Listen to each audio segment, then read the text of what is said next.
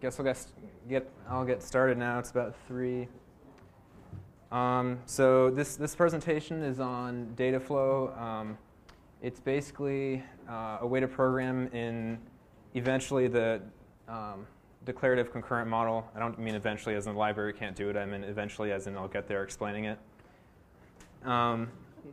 And it's not very well known, but I'll show you some references if you want to read up further about it at the end of the presentation. So this is me. I work on Engineered Cloud.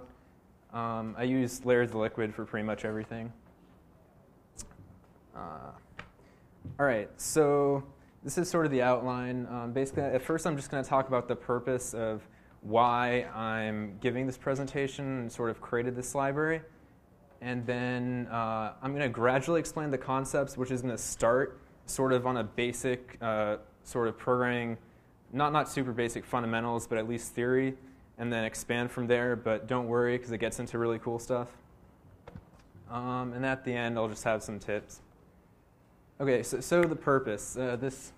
Sometimes I just pick images that don't really mean anything. But the purpose of this basically is, Ruby kind of had its success early on, both pre-Rails, just having like a pretty good hacker community around it and like people doing pretty innovative stuff. And then post-Rails, of course, you had a big influx of people, and people were pretty happy, like, oh yeah, Ruby, won, it's awesome. Like, go give talks about Ruby because it's so cool and you can do all these things with it. And that, at least in my perspective, seemed to die down a little bit more recently, or at least a little bit after Rails became kind of the norm. And at this point, we do have other languages that have copied Rails or Ruby's useful libraries, both like test libraries, web frameworks, that kind of thing. And we also have languages such as like Clojure and Haskell and Erlang and whatnot that are sort of innovating in pretty cool ways. And I think part of that is because they still have relatively small user bases. So you don't have a lot of backwards compatibility problems like you would. Ruby is getting to be a decently big community right now, so you have a lot of people depending on like old versions of libraries and stuff like that. But I kind of want to encourage more people to just try to play around with ideas, other programming paradigms that are kind of similar, in the same vein as Dataflow, to sort of keep the community, keep the hackers in the Ruby community instead of like letting them leak out into other communities where really cool innovation is happening. Not that that's not happening in Ruby, but just you don't want to just rest in your success, right? So that's kind of the purpose, pretty much. OK, so we're going to start out here with just talking about lexical scope. So in lexical scope, you can see here we have a variable, and then we define a method. And the method closes over the variable. And the really useful thing to note here is that you can look at this method definition. It doesn't matter if it's defined inside of a class or if it's in a module mixed into any other class. You can look at this and always know what it returns. And that's a really powerful property because you can look at the line of source, or the lines of source code in one place and not really have to worry about them changing from underneath you. So traditionally, dynamic scope, if you're familiar with like Lisp communities or stuff like that, it's more talked about in those communities where you have basically a block of scope that's reassigning a variable used inside of it. It's kind of the default scoping model by languages used originally before people learned that it pretty much sucks.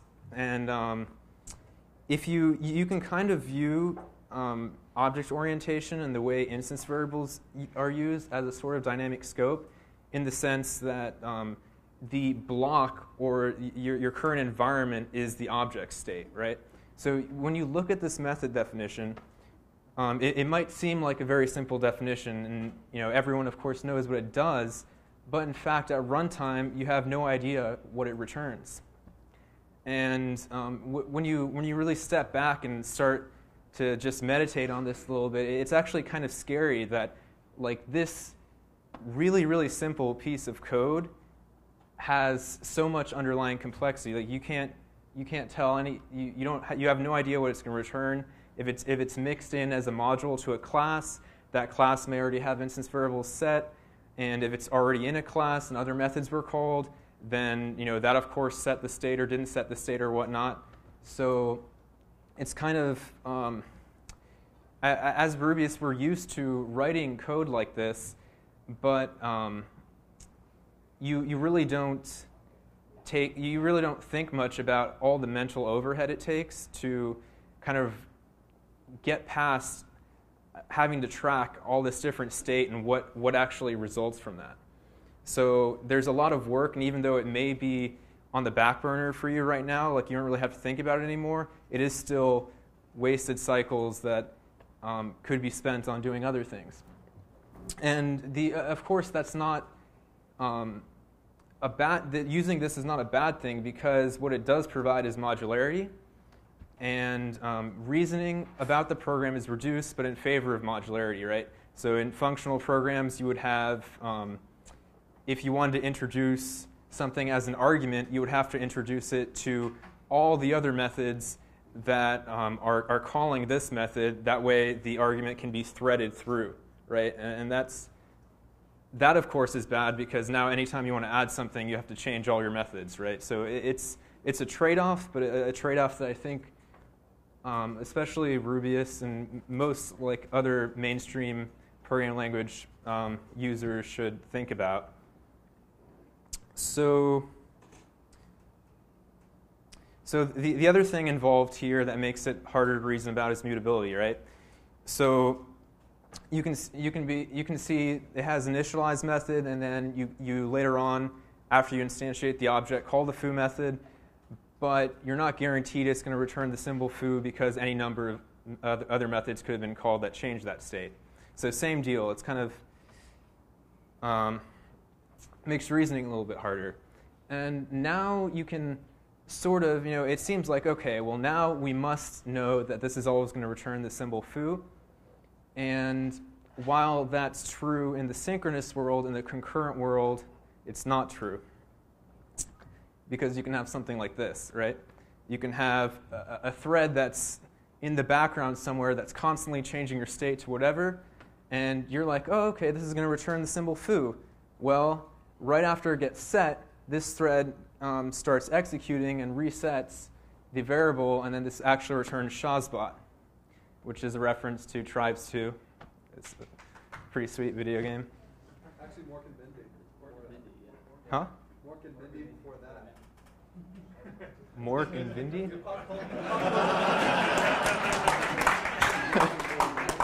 I guess I'll have to Google that.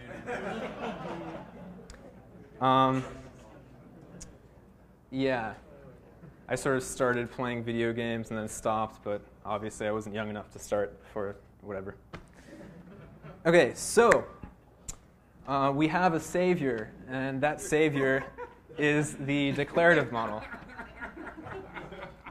So originally, the declarative model, in the most ideal sort of abstract sense, is rather than writing how an algorithm works, you write specifications, sort of blueprints of what you want the algorithm to do, or to give you back, rather than how to do it, right? And of course, in the most general, super awesome sense, you'd have some fancy artificial intelligence that would be able to figure out what needs to, how something should actually happen according to the context and stuff like that, right? But more conservatively in the declarative model, if your specifications themselves can actually mean something different at runtime, then how in the world are you going to be able to implement an algorithm for that? And that's why when you have declarative programming, you start talking about mutable state. and how mutable state is not a part of that, and how your programs want to remain referentially transparent, which basically means that you can do value substitution based on the arguments that get passed in. So every time something is called, you always know it's going to return the same thing. And this, so the declarative model in general is sort of, well, it is a superset of a model that includes functional programming within it. So that, of course, applies to functional programming as well, and that's why you hear people talking about referential transparency in functional programming worlds. But it is more general than that, and I might mention why that's so later, but maybe not. It's not really. It's a subtle detail, not really that important. So first of all, what we're going to do here is we're going to step back from concurrency, the idea of concurrency, and just deal with declarative synchronous programming, right? So if any of you have dealt with like more towards the edge of purely functional languages, then you'll notice that you're not allowed to rebind variables once you set them, right? So we set myvar to bound, then we set it to rebind, but now we're out of the declarative model. So that's not allowed in a language like Erlang or something. You'd get a runtime error, and you can't do that. Now, okay, so here a few new concepts are introduced. We have this idea, and just so you know, up here there's an implicit include Dataflow to give me these methods at the root level, right? So we have this local method, and you might not be used to declaring variables before you use them, especially, you might be like, oh, that's a static language thing, like who does that, right? Well, it actually turns out that it's actually really cool and really useful even in dynamic languages. So we say local, we declare myvar, and then we call a method on it, right? Except, what is myvar? It's an undeclared variable. So in other languages, such as in Java, if you do something like this, you would get an exception or runtime error or something like that. It wouldn't be allowed. And in C++, it's actually pretty interesting because you just get a pointer to a random reference to memory. So you have no idea where you're going to get back. It's kind of like Russian roulette. It's pretty funny. And in Dataflow, what happens is the thread sleeps. Now that's pretty useless in a synchronous model, but as we'll see later, it's really powerful in a concurrent model. So, of course, we can't change Ruby, right? We can't have the equal statement not allow you to reassign variables. That would break a lot of things and not be very Ruby-ish. And also, just stepping back a bit, Ruby's mutability is what allowed it to succeed. And what allowed frameworks like Rails and Active Record, it makes those kind of things possible. So I'm not attacking those concepts. I'm just saying that people should try to think about problems in sort of in the sense of what paradigm makes sense for the certain problem. And you don't have to start at this really complex to reason about, super mutable sort of Ruby implementation of OO and metaprogramming level. You can start at a really nice, declarative model and then work your way up as the problem needs be. And those ideas are taken from a programming language called Oz. If you Google for Mozart Oz, that's where all of this comes for. Like almost the entire presentation, everything directly copied from this obscure language called Oz. It's really cool. But anyways, okay, back on track here. We're not going to use equals because Ruby wouldn't make sure our semantics get followed correctly. So we're going to use unify, right? So we have unify, myvar bounds. Now unify may seem kind of weird. You can sort of think instead of seeing unify, kind of think bind, right? So this is like myvar equals bound. I kind of use the word unify because I may implement more complex pattern matching sort of ability into the library later on that would allow you to do match partially across unification and stuff like that. But basically just think of it as setting the left side equal to the right side for now, but realize it's much more powerful conceptually. So then we unify again and we try to rebind it, but now we get this, I guess you can't see the comments very well, but you get a data flow unification error. Bound is not equal to rebind, right? So that's not allowed. And of course, you could sort of skip this safety mechanism by just resetting the variable yourself. So in order to remain in this declarative model, you have to go through its declarative interface. But that's not a bad thing because it allows you to use both models. So you can, again, choose the model appropriate to the problem. This is just an alternate syntax for instance variables. You can declare myvar. It's kind of like an adder reader, basically, except it can be unified. So you declare myvar and then unify it, and if you access myvar, it's actually a method call, but it kind of looks like the same syntax, same way that adder reader works. And now we're going to go into the declarative concurrent model. And this is where things get really interesting, and it sort of seems like magic. Like when you see it, it's really exciting, like what sorts of stuff actually is happening in the back end. Now this is from the cover of SICP. It's not actually, this book doesn't actually use Dataflow, but it has a wizard, so magic kind of makes sense. We'll hope that Dataflow is as powerful as Lambda. Maybe, probably not, but it's cool. So now you'll see that, here's the other really important point that I want to make, especially for the Ruby community, right? So in Ruby, everyone's really well known for being test heavy. Like everyone's like, oh yeah, let's test everything. And I personally think that's great, especially because of the mutability of the language, but even if you're not considering mutability, you still want to at least integration test to make sure your end result is equal to what you want it to be, right? So what a really cool feature of Dataflow is that it allows you to thread inside your specs and also spec threaded code. Now normally, whenever you deal with threaded code, most of the time you're going to mock it to be synchronous because you don't want to deal with all the different paths that can happen, and you're delaying something in a thread, and you don't want to have to how do you intercept the result?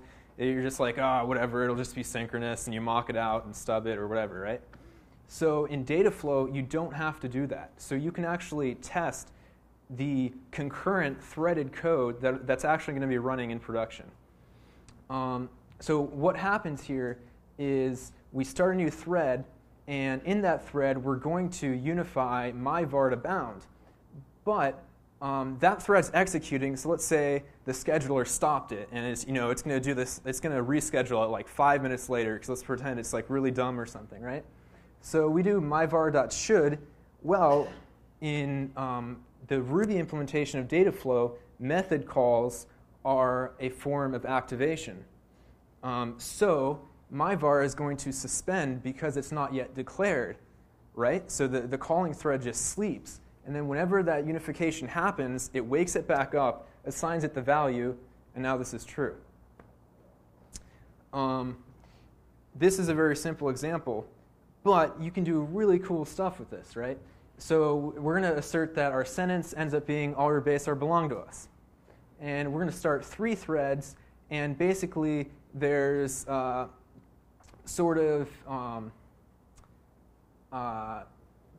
there's different relations between these various variables, right? So your middle is going to use your tail doesn't use anything, and sentence uses your middle.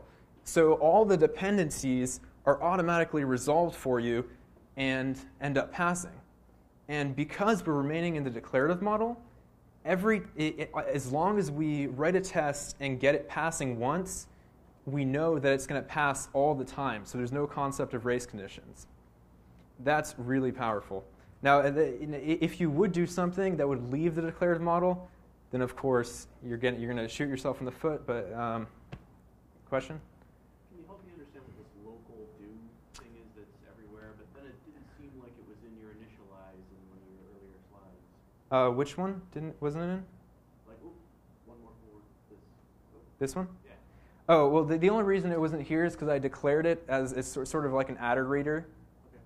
right? So it's kind of like attr reader versus just doing more like imperative style code that's just like inline. You're just like creating a scope, basically. Okay. And it just creates an unbound variable. So it's just like a fresh variable, right? If you try to access it, the calling thread suspends. And then whenever it does get bound, then it'll resume again. Yeah? How is things like set middle scale method calls? So that'll actually turn into two-string calls. So the cool thing about Ruby is that a lot of like syntax features actually get turned into method calls. So anything that ends up being a method call will work with this library. Of course, if you have something like a true keyword like defined question mark, that isn't going to do anything, right? So that's going to go right. So internally, this is implemented with a proxy, and it proxies all the methods through. So if you have a defined, it's not, Ruby interpreter is going to be like, oh, I'm going to tell you what this is. It's an expression or whatever, right? But for most things, the cool thing is that Ruby is sort of built around this common interface that almost everything ends up being a method call, even though there's syntax sugar around it. You can sort of think of it as like a pre-compiler that actually turns it into method calls, conceptually. Yeah. How do you handle things like, deadlock, like if that third thread never returns? So if the third thread never occurs, then your calling thread will just, nothing, it'll just hang there, right? But that's why you test, right? Because if your tests ever work once, they're always going to work the same way. So if there's like some error in the logic inside of that thread and it raises an exception such that the other ones never end up unifying correctly, then your test will just hang, and you could write a helper around your test that would do like a timeout or something, right? So that's why the tests are important. As long as you get your test passing once, you're always golden. So another cool application of this is to do asynchronous work. So if any of you have ever used MERB, there's a thing called like run later, right? So you have run later, and you pass it a block, and you do some code that you don't want to run inside of the request. But how do you know what's the result of that code? Well, the cool thing is you can actually pass. So in the C++ world, there's this concept of passing references to methods. And some people, Rubyists might cringe and be like, oh, references, passing those to methods, just return stuff, that sucks, right? Well, the reason why it sucks is because those references are dealing with memory directly. So it's not going to be declarative, right? Because anyone can write to that memory. But it's actually not a bad thing. So what you can do here is, if you look at this call, we say worker.async, and we pass it a freshly created Dataflow variable, right? And what the worker is going to do is spawn off a new thread, calculate the result, and then unify the Dataflow variable that we passed in to the result. So you can have like work being done in an asynchronous manner, and then your tests will get notified whenever the result is ready to be verified. And in this case, I did like worker.async output equals nil, so I turned it to nil as a default parameter. That way, in production, if you don't want to verify results, you don't have to. So it's pretty sweet. Now here's a little abstraction around this. This isn't in the library right now, but it's on my local hard drive. It'll probably be there tomorrow morning. It's something called flow. It's basically an abstraction around threads. So if you wanted to like override it with a thread pool or something, you could do that. But what it allows you to do is pass in that variable. And as Rubyists, we're kind of used to the idea that method calls will return the last, whatever is on the last line, right? So in the same way, you can have an asynchronous action, and it's going to return what happened on the last line. So you do all your stuff, and then the end result gets bound to the output variable, and you can just assert it. So as you can see, like you start to be able to build like these really cool abstractions around this really simple concept. Here's another example. So we can also have anonymous variables, right? So rather than using that local thing, if we're dealing with an existing Ruby data structure and we just want to fill it with stuff, then we can use Dataflow variable.new, right? Because they're just objects, sure. So we have these keys and values. We map across them with domain and var for key and value. And then we create a new thread for each iteration of the map. And in that new thread, we're going to make an HTTP request call and then just end up returning the variable. So what this will basically let you do is issue 2 HTTP requests at once. So this might be a little bit, I mean, it's so little code and it's like an awesome abstraction, so why not take it a little bit further, right? So now this already exists in the current version of Dataflow. It's called need later. I think this is probably going to be the most used method in the library. Basically what it does is you can give it a block and it returns to you a future, right? So it returns to you a Dataflow variable, and then you can do whatever you want with that Dataflow variable. And then whenever you try to access, call methods on it, then it'll actually suspend, or if it's already been bound, just work. So this is a super powerful abstraction. It's really cool. Does that make sense to everybody? That abstraction? Okay, cool. Yeah, and you can see, it just fits in the line. There's really cool stuff happening there. Okay, so here's chunk sequential processing, right? So we have this array of 100 items. We're going to slice that array up by 10. We're using Ruby 19187 enumerator syntax, so we can just slice something up within each and then map after it. So we have basically 10 chunks of 10 items. And we're just going to sleep one just for an example, right? But you could do heavy computation in here or whatever you want. And then we're going to add up all the things in the little subchunk, and then in the end, add up everything out of the results of each of the 10 groups.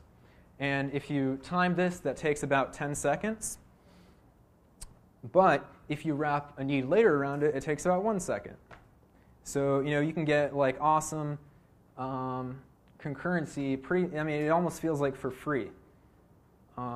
It's what I was talking about before. It almost seems like magic a little bit.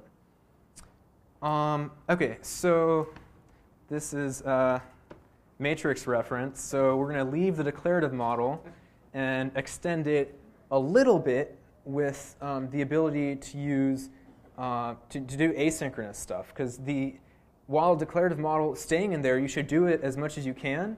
And it's powerful. It can't handle, for example, a client-server scenario because you don't know beforehand what clients are going to connect to you. They can connect to you at any time, right? There's an inherent race condition in the client-server model. So we can extend Dataflow or declarative concurrency by just a little bit, putting just a little bit of state in there with this concept of ports. So what a port is basically something you can send messages to, and you initialize it with a new unbound Dataflow variable that'll get bound internally as a stream. And the stream is sort of like a con cell. It's basically like a linked list of a Dataflow variable head and then another stream tail, right? So we're going to take our port, and here's an asynchronous example. It's not that interesting. We send 1, we send 2, and then if we take 2 from the stream, it should equal that array. And that's fine, whatever. But it becomes cooler when we deal with it in an asynchronous fashion.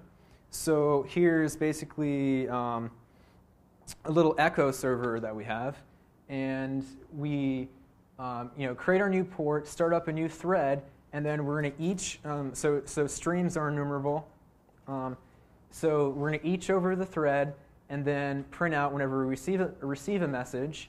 And then we're going to go over, so that this should have a W here. We're going to go over an array of X, Y, and Z, and each over that. And inside of a new thread, we're going to send a letter, right? What that means is when we take all the stuff that we sent, there was a race condition there, so we're not sure when we actually what the actual order that it appeared in is.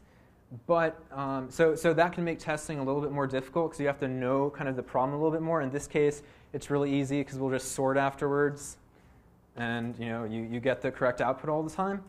But again, this is outside a little bit of the declarative model, so you don't have all the same guarantees. But it's still it enables you to do the client-server model. Another cool thing you can do. Now this is one of my personal favorites, is this idea of a future queue, right?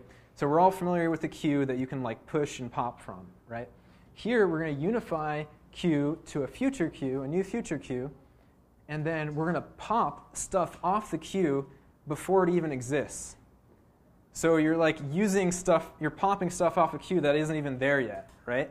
And then we push stuff onto it, and and then we do like a regular synchronous push pop.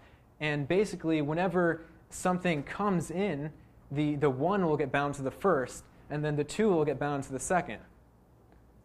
So it's kind of weird when you first think about it. It's like, whoa, like, what's going on here? But it's pretty cool. And this is like the kind of cool abstraction that you can build with Dataflow. I don't know if this is useful. So in my local copy, I've only included this as an example file rather than a library class. I might have a case where that's useful for someone. I've been struggling with building scripts that go out and pull network devices.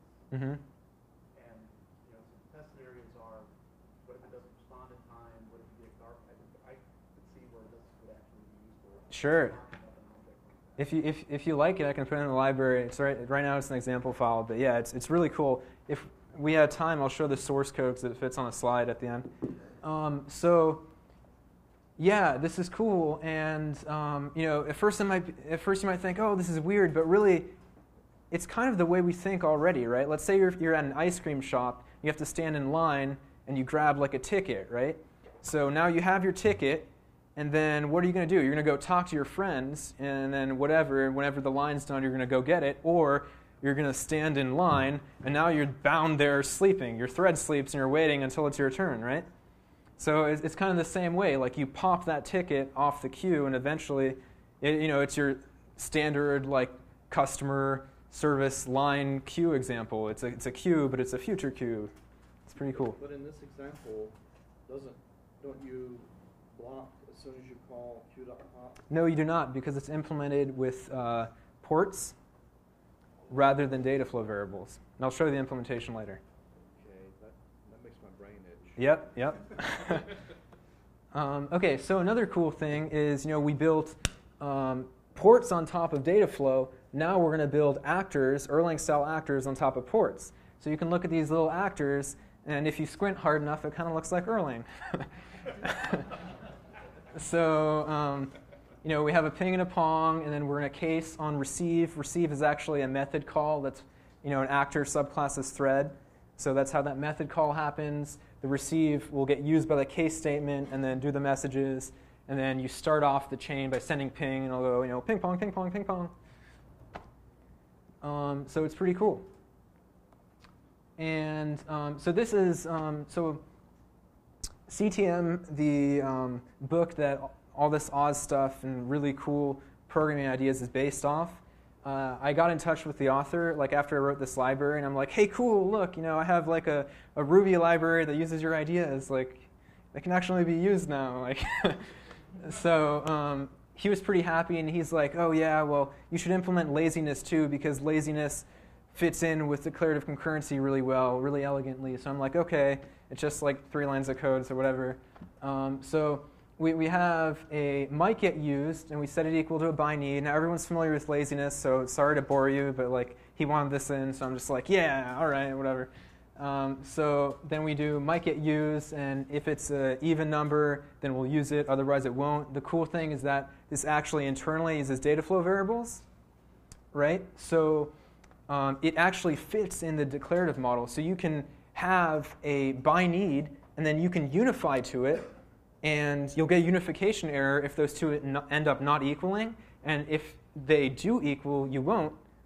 Don't ask me why that's useful, but it fits in the model very nicely together. So it's pretty cool the way, like, once you start looking at all this stuff, how it all matches. It's like a puzzle. Like, it all works together. It's pretty awesome. All right, so now we're going to get to tips. So this is another really cool thing about this library, and it goes back to the stuff I talked about originally with what Yehuda asked, as far as like you have the string interpolation going on that delegates to a method call, and it just feels like, it feels like Dataflow variables are like part of the language, right? It's like, oh yeah, like Dataflow is part of like Ruby, right? And that's because of Ruby's interface of just delegating everything to methods, which is really awesome. So in our library, we can just say, as Rubyist, my var should equal bound. But if you look at, so as soon as I released this, there were like Groovy, Scala, and Python copies of the library. But in all of their libraries, they'll have something like this. They'll have myvar.wait, right? Because they don't have a uniform interface like that. What that means is all their code is not going to be modular. So you have all these libraries, like you have the Ruby standard library, any gem that you have, whatever. You can just take a need later block and pass stuff to it, and then, or like a by need block and pass stuff to it, and it'll all just work because it's all using the same interface. So you maintain modularity, whereas all these other libraries are going to have to rewrite all their code in order to support Dataflow, unless they write new code. But so that's really cool. Another thing, just like little tidbits. If you want to debug, originally like somebody wrote a post about this library and he's like, oh yeah, it sucks for debugging because my debugger will end up having the thread get suspended when it's trying to inspect the variables. So I since inspect hopefully isn't used for any sort of logical purpose, I have a special method on the proxy called inspect that'll give you a Dataflow variable unbound.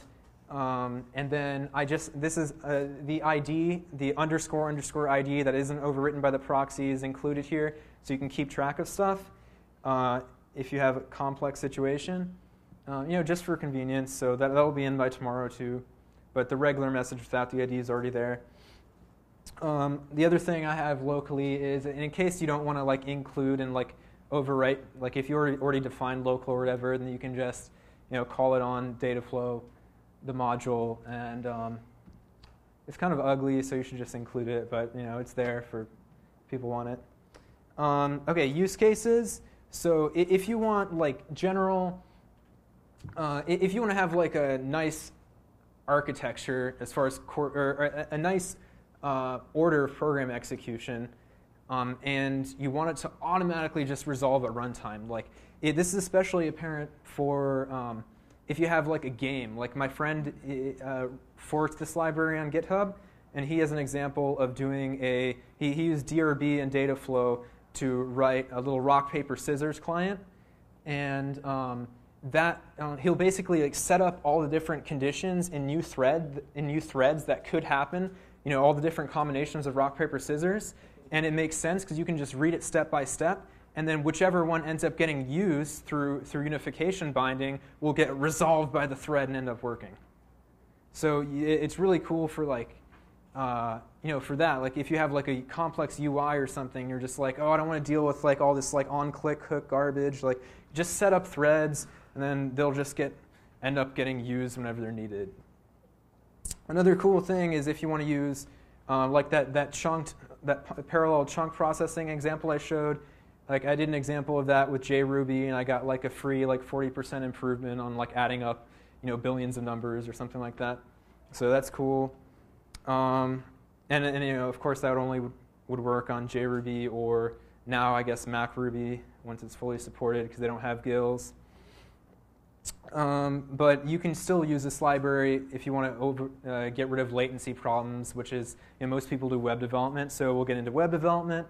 Worker daemons, you can do cool stuff in worker daemons with Dataflow, or if you're, most of the time you don't want to do stuff, make web requests inside of existing web requests because a client server is already an implicit concurrency model that web apps have.